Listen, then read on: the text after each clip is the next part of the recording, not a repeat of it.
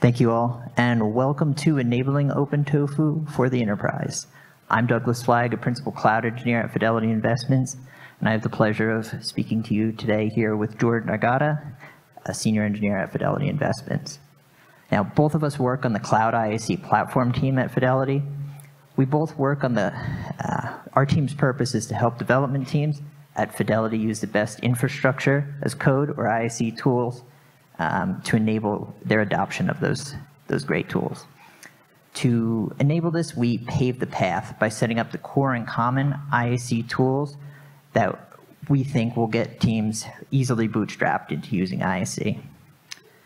We also evaluate promising new IAC tools when considering them for adoption into those paved path solutions. We are a single and small team, so we need to make sure that this works across the various organizations that make up our enterprise, where many teams have different restrictions and cultures on how they use IAC. Okay. And I'll just note that we talk about both Terraform and Tofu in this, but to be more general, we'll just use TF, because Fidelity uses both Terraform and Tofu, so we'll be a little vague. We'll start by providing some stats to give you a feeling of our TF usage at Fidelity, and these numbers are pulled from our HTTP state backend. Next, we'll build piece by piece the roadmap of our IAC platform we want to build that'll enable the enterprise to use infrastructure as code. And this map will outline those concrete steps and considerations an enterprise might have to enable their IAC platform. Then we'll circle back and review what we learned through building the IAC platform, including the things we wish we had done differently and those we think we did well. And finally, we'll talk about how we enabled OpenTofu for our existing Terraform users. So here's a brief slide on how our usage of TF at Fidelity, and this is as of October. We have thousands of applications, tens of thousands of environments, and workspaces, and millions of resources managed by our state backend. And resources here simply refers to TF resources. So any of your TF resource files, this is what we have stored in state files in this backend. Workspaces are basically just those individual state files, and environments are how we separate and organize those in that backend. So this right here, don't be too afraid. I don't know if we can see it that well, but this is what the IAC platform looks like today. It didn't start out this way, and it wasn't a straightforward journey getting here. But don't worry too much about the details right now, as we're going to show you step by step how to build this. And I'm going to turn that over to Jordan, who's going to show you how to build your platform. All right, thanks, Doug. So what we're going to cover on the roadmap is roughly the order we think an IAC platform team should consider enabling TF usage. This doesn't exactly track the order that we enabled it. This is just the refined order that we kind of took away from doing this. And we will note areas you might want to consider changing focus if you have different priorities than the ones that we had when we were setting up. And like Doug said, I'm going to be interchanging Terraform and Tofu. I know this is a primarily Tofu crowd. I know all of you got your little plushies, so please don't throw them at me as we talk about Terraform. So 4 years ago, we didn't have a platform that supported the needs of engineers that wanted to use Terraform. Our platform looked a lot like this. It was a bunch of empty boxes that we knew we needed to create, but we didn't actually have anything there. And so this would become eventually the platform that would allow developers to adopt OpenTofu. And so we knew we needed to create it, but we didn't know exactly where to start. And we came up with the idea of core services. And for context, we had all these engineers at Fidelity. They were trying to use Terraform, but they didn't have the tools they needed. But we did set up tools before. This wasn't our first time enabling an IAC tool. For other tools, governing IAC usage was actually pretty critical. And so that's where we decided to start.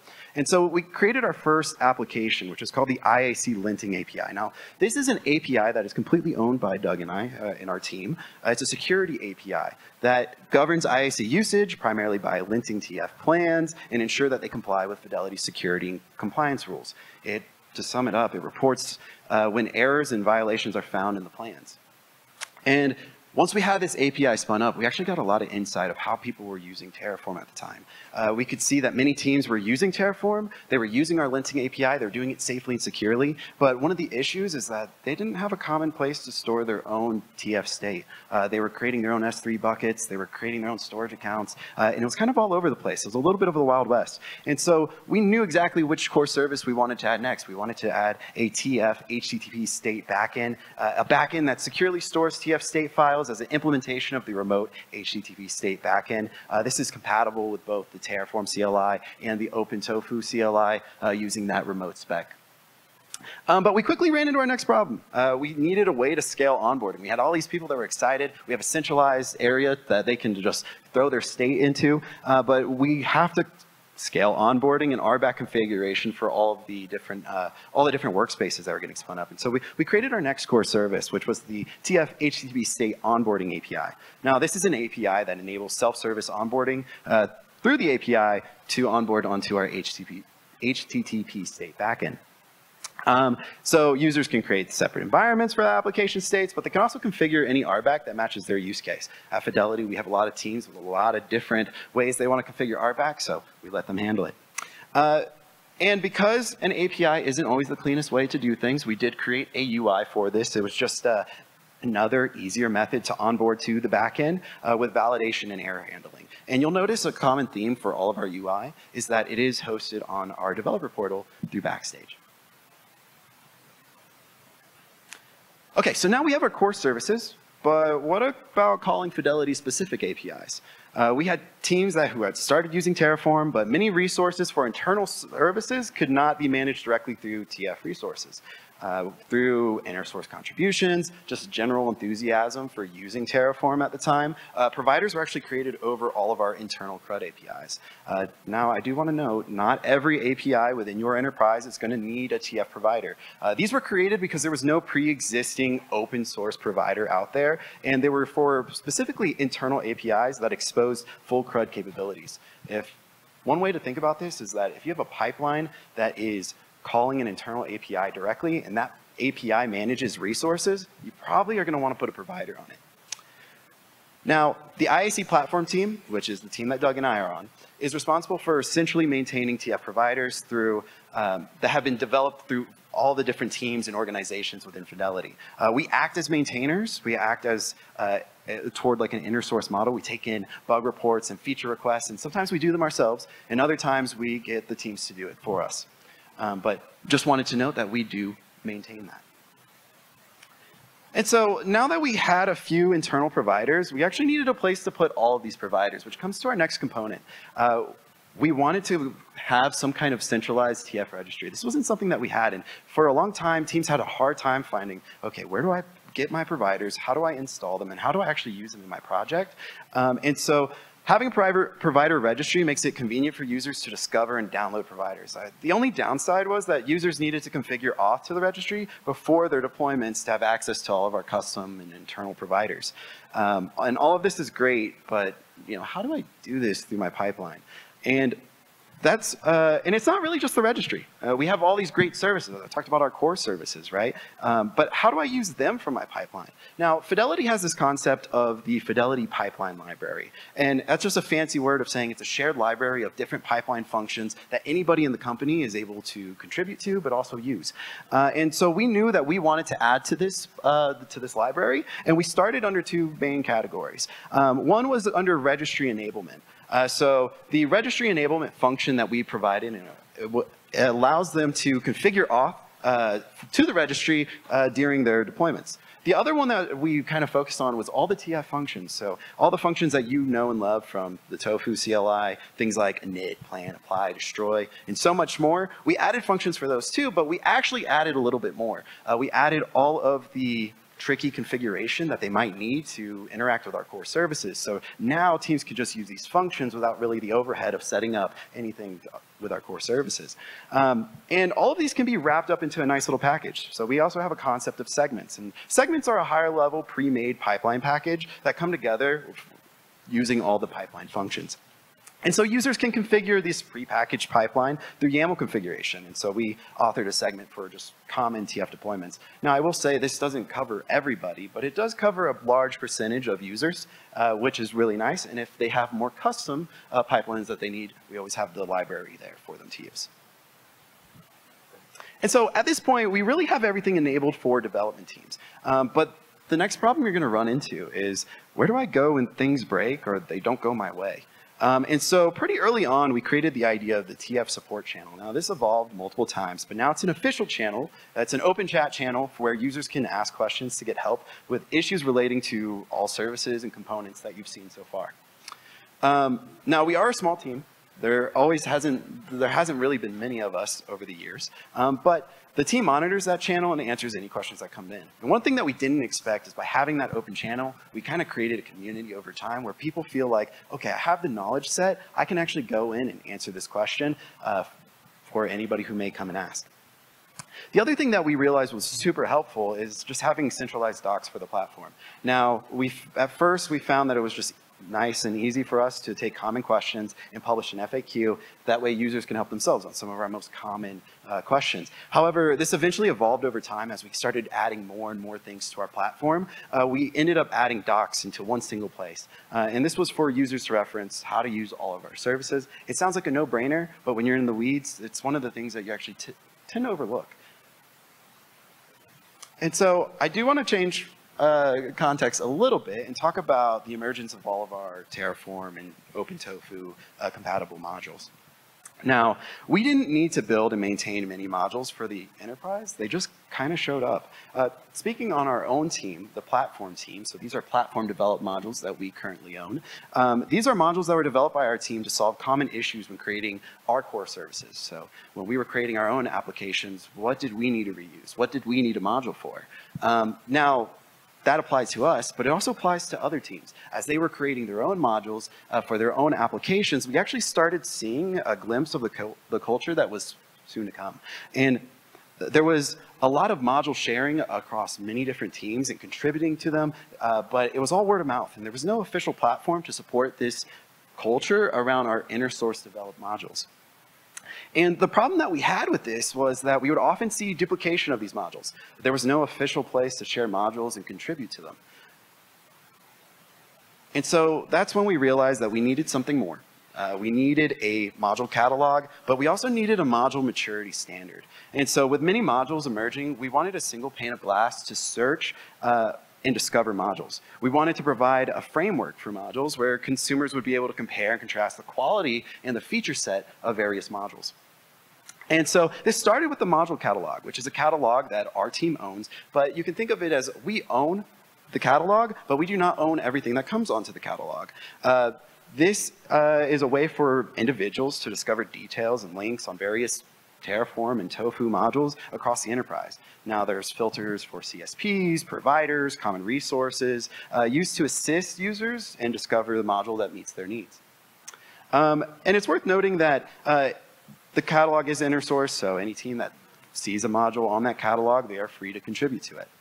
Now modules, like I said, they're maintained by the organization that implements them. They're not maintained by our team. We just strictly manage the catalog that they exist on, which is very different than the way that we handle providers. And one of the things to come out of the module catalog was the idea of the patterns catalog. This emerged because patterns were starting to be created out of collection of our modules. And so things like static websites, API gateways, RAG implementations, all these were built on top of modules. And so we needed a way that was just, okay, if you want this, here's an easy way to come and deploy it. But because we had all these modules, there was no way to determine if they were trustworthy. And when I say trustworthy, I mean, do they pass all of our security rules? Are they compliant? Now, we have guardrails within Fidelity that are going to block you from ever deploying if you don't reach that compliance. But at that point, you've already added it to your Terraform or Tofu config. So now you've just wasted some time, right? And so we needed a way to allow people to understand, okay, this module is ready to go and I can use it out of the box. So we created the module maturity standard. Now these standards are standards that came from representatives from various BUs across Fidelity. And so when I say BUs, I mean teams and teams that fall under various organizations and departments within Fidelity. And so these requirements kind of fall under different grading standards. So we had the idea of a maturity standard that follows sandbox, incubating, and graduated. And each one of these grades contains requirements for things like documentation, things for testing, governance, support, versioning, even the amount of contributors that that module has, and how many releases, which are meant to give our users a consistent way to view the catalog and kind of find the ones that they want to use. And if their use case doesn't exist yet, then they can start thinking, okay, I think I can contribute that. So once we had a lot of different teams starting to use our platform, we started getting a big demand for reporting services. And so we heard from many organizations that they want to know, okay, what resources are in my save file? What provider versions are my teams using? And so we needed a way to enable that for them. So we created the TF State API, which is another API that our platform team owns. Now, this is a API that only we contribute to. It's a self-service utility for creating custom reports from our TF State backend usage, including number of workspaces, resources present in the state file, and also the ability to filter by things like organization or application or even environment. And while this API was great and you can get all the custom reports, some people felt like they should just go to a dashboard and get all the information that they needed. And so we created the TF State UI, a web UI that lets users see pre-generated aggregate reports on pretty much everything that they have in their environments. And so that was a way to alleviate that pain of calling the API. Another one that we created was the TF Lock API. It's another self-service utility to give users visibility on existing locks of maybe failed or incomplete deployments. This helps users identify orphan state locks so that states can be unlocked. And it's the same scenario here. We just found it that it was easier if we created some kind of dashboard that users could use under our state lock UI, also hosted on Backstage. So we also found that if you need to prove adoption usage of your IAC platform for OpenTofu, you should probably build your reporting functionality sooner. The other thing that comes with it is that teams will begin to want to adopt your platform once they find out you have reporting. We had several teams who, for the longest time, held out on us, and then the second they found out we have dashboards and reporting, they wanted to onboard right away. And so talking about promotional bits, learning resources were actually pretty big for us. So internally, we have a video learning series called Cloud Bytes. Now, these Cloud Bytes can cover many, many different topics. However, we contributed to those Cloud Bytes by demonstrating how to do basics with Tofu, and migrating from Tofu from another IAC tool, or even how to test your Tofu config. We also created the TFJam repo. Now, this is an older repo that we did really early in our journey, which was to spur the adoption of Terraform. We created a repository with a bunch of different Terraform exercises that users could then use to demonstrate how to use Terraform, but also all of our self-service tools that we were beginning to build. Today, this repo has been updated to support OpenTofu. And we also created a Tofu examples repo. Now, when we chose to enable Tofu, we came up with a separate repo to demonstrate pretty much the lack or the minor changes necessary to use Tofu. So how you can take your project that exists on Terraform and kind of just drop it in and start using Tofu. We did find that if you need to increase adoption earlier, you need to do more of this as soon as possible. This is really what brought in a lot of the people that use our platform. So this is our platform today, made up of all the components that we've covered. This platform is the platform that enables all teams and developers for both Tofu and Terraform. And so now I'm going to go ahead and pass it over to Doug to cover all the lessons that we learned on this journey. Thanks for building us that map, Jordan. All right, let's review what we learned while building this ISE platform, what we really wanted to change maybe if we'd done it again, and then what we think we did well. Probably the first and biggest thing was we really wish we had a TF module and provider registry available earlier in the process. As until this year, we installed all of our providers manually. This meant we had to do a lot of manual development in those pipelines to make that work with our automation. Constant source of friction for teams and led to a lot of confusion that could have been avoided by having this earlier. Also, having that module registry would have avoided having this culture of pointing to GitHub URLs for our modules, which if it's not pointed to a release tag, it could change, and sometimes we got users getting unexpected changes. And that's not something you ever want. Having or curating our developer documentation with frequently asked questions really helped teams and engineers help themselves and avoided our most common questions, so less traffic to the help channel. Also, discovering modules without a registry UI, and this is something that Jordan was referring to earlier, or something like the Backstage catalog we have, is really, really helpful, because without that, it's really just a process of hearsay. We don't know, or our users don't know where those modules are or where to find them reliably. Enforcing the module maturity standard, which govern the prominence in the module catalog. So if a module is graduated, it's going to show up earlier on than a module that's just sandbox. By applying those, we could be more certain that what those modules worked well for those users. It also caused a lot of the module developers to develop things in a more standard way. We also built a buffet of appealing tools. We didn't require any organizations or teams to adopt them. Instead, we tried to create those great experiences for developers with our self-service tooling to solve their most common issues that we were hearing from them, and we let teams adopt them at their own pace.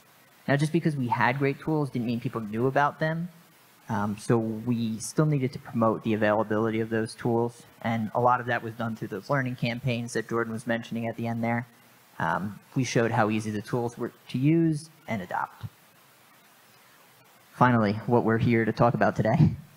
How did we enable OpenTofu for all this? So obviously, when we started this journey, everything was in Terraform, or in a lot of cases, CloudFormation, and eventually moved to Terraform. But now, how do we enable it for OpenTofu? And this is something that really we began to think about and discuss earlier this year.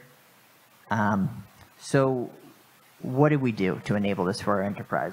Where did we need to change? What didn't we need to change? Our internal providers, they worked fine. All of our modules, we didn't have any issues there. HTTP state backend, no problem. TerraGrunt, they were all satisfied, any of our users that were using that. But what did we actually need to change? There were some slight changes to our TFRC file for resolving the providers from the Tofu registry. Very minor stuff. Most of the work was really involved in our core and common pipelines. We really just needed to add the TF-CLI binary into those core and common pipeline build images, and then adding additional parameter to allow them to choose which CLI they want to use. Because right now they can choose Terraform or they can choose Tofu. We've just added that as an option now. That was it.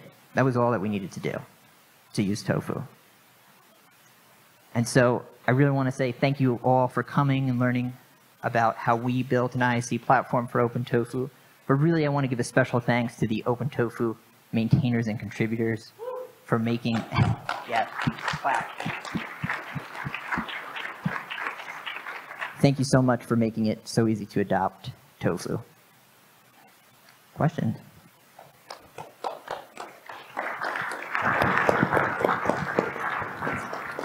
For folks to come up for questions, one of the most difficult things in a regulated organization is to deal with third-party auditors. What were some of the areas in which you had to evolve your platform to accommodate for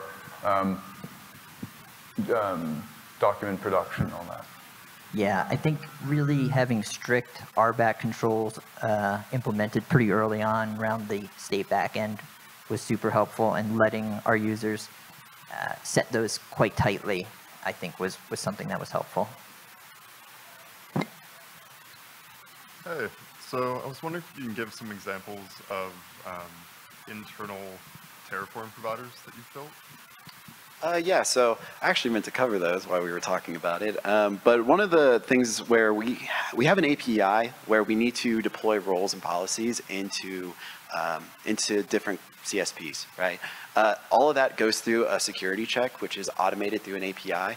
That's one example of where before those can get deployed, those have to go through that API and actually get deployed through that.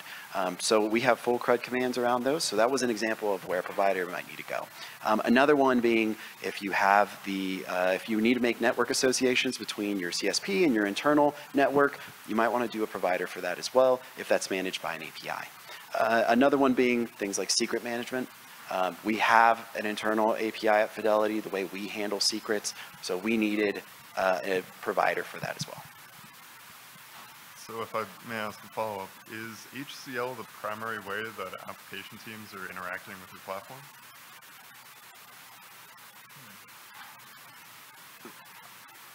Okay.